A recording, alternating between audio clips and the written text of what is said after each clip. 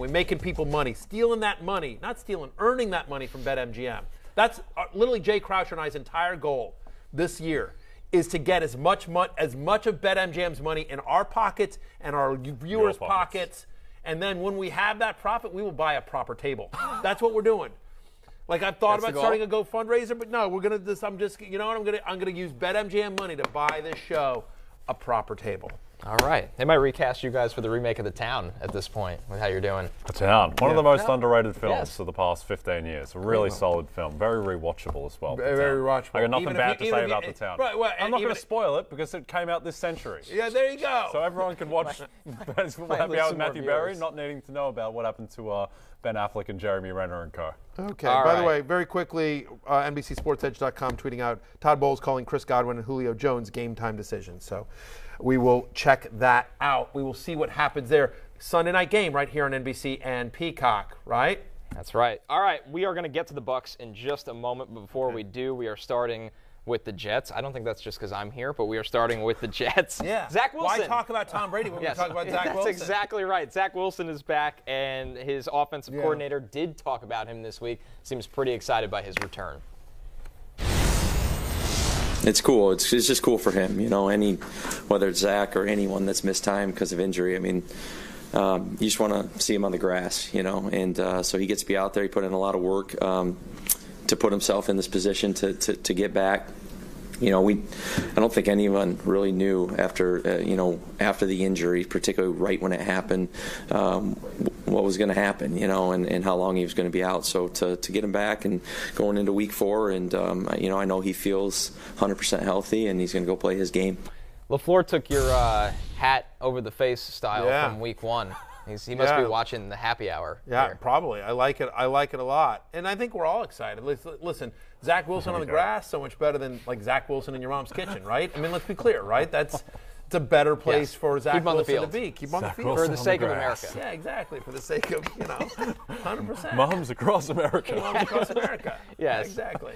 All right. Well, with Wilson's return, we're looking at both Breece Hall and Michael Carter. The Steelers' defense, obviously, especially without T.J. Watt, pretty vulnerable group. My take is the Jets are going to take the ball out of Wilson's hands in this return. I think it's going to be a slow ramp up. When you hear something like that, what is your take on Hall and Carter?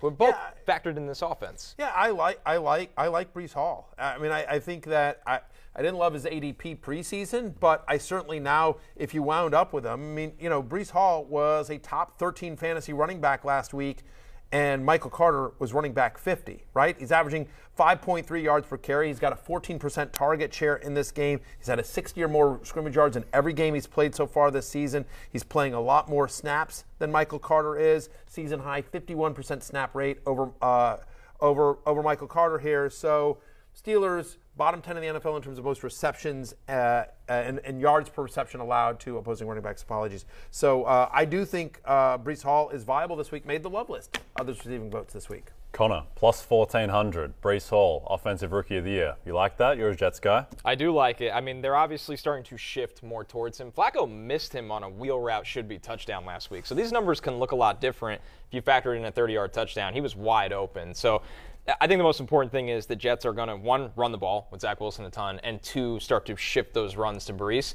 And the Rookie of the Year field is just so wide open. We talked about Olave starting to go down a little bit. Obviously, Garrett Wilson is on this team, but we'll see. What will be really interesting here is what happens with Garrett Wilson, Elijah Moore, Corey Davis. Elijah Moore was not good last year when Wilson was under center. Absolutely. But again, different offense, second year. I don't know. For me, I just think this is one of those wait and see. Ideally, you're not starting any of the – one of them will have a decent game here because it's not a bad matchup against Pittsburgh. But whether – we just don't know. We need to see. So anyway, all right. I just hopefully it's a wait and see approach with the Jets wide receivers. All right, we teased it at the top. The Bucs offense, Mike Evans is back. Julio Jones and Chris Godwin, nobody knows at this moment. Both questionable going into this game.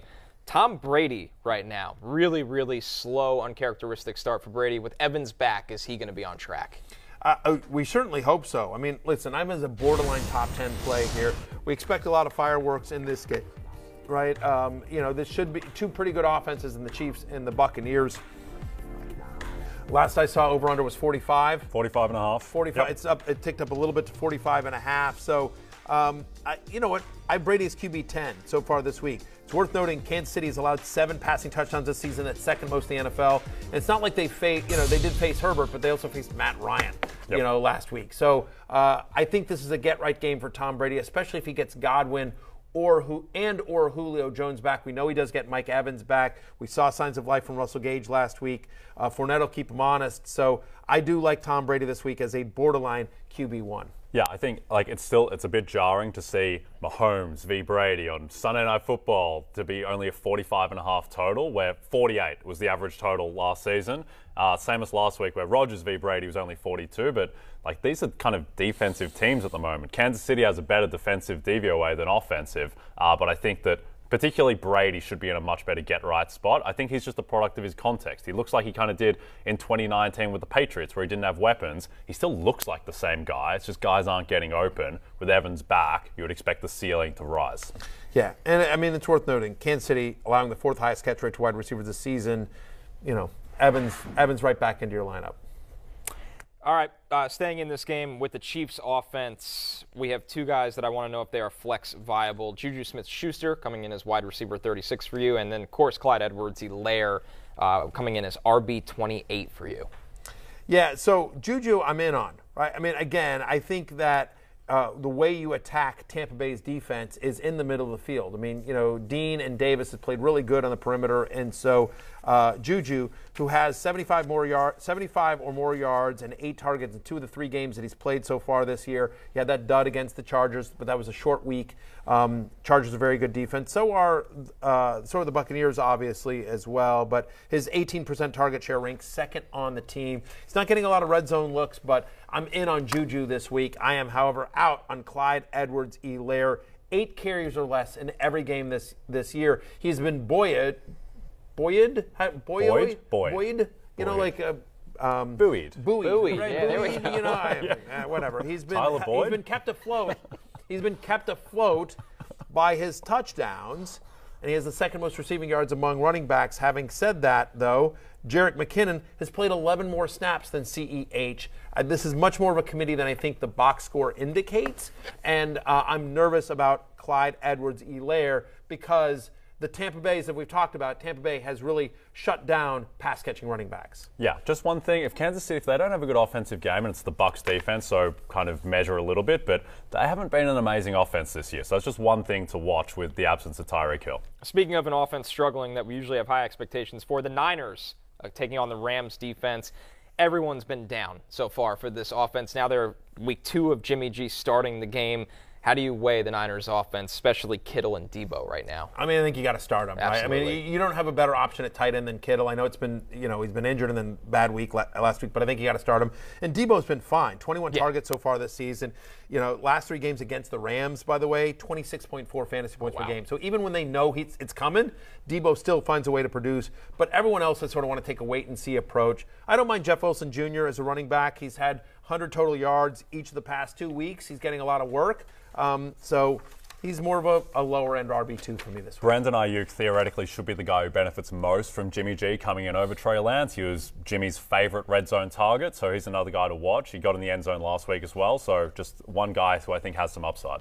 But are you starting Ayuk this week? Not with confidence. I don't want wait really any part of these guys outside of Debo, and then you have to start Kittle and Wilson, but not expecting greatness. Yeah, he's wide receiver 38 for me this week. All right, one more break, and when we're back, it's time for Last Call.